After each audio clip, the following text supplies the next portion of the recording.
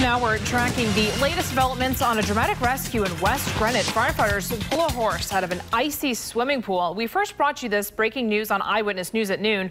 Well, new at 6, details on the horse's prognosis. Eyewitness News reporter Todd Wallace joins us now live with the West Bay Mobile Newsroom. And Kelly, Dixie was rescued shortly after falling into a pool that's at a house at the other end of this driveway. And despite all the medications she has received, the veterinarian tells me her recovery is not guaranteed.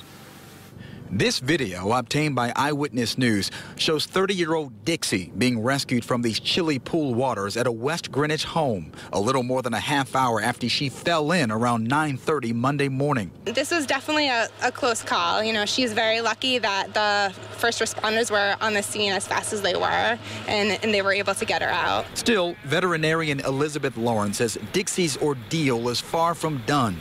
She says the normal body temperature for a horse is 98.9 to 101.5 degrees. Dixie's temperature dropped down to 92. And she's having, some trouble breathing because she didn't inhale a lot of water, which can eventually lead to another life-threatening condition. Next 24 to 48 to 1 week, we have to monitor for her potentially to develop pneumonia or something like that. Despite the potential for complications, Dr. Lawrence says she's cautiously optimistic about Dixie's recovery. I would say fair. She's got a good chance to get over it. And Dixie was receiving warm fluids to help raise her body temperature. She's also on pain medications and also taking medications to help her recover from all of the water that she consumed. Reporting live with the West Bay Mobile Newsroom, Todd Wallace, Eyewitness News.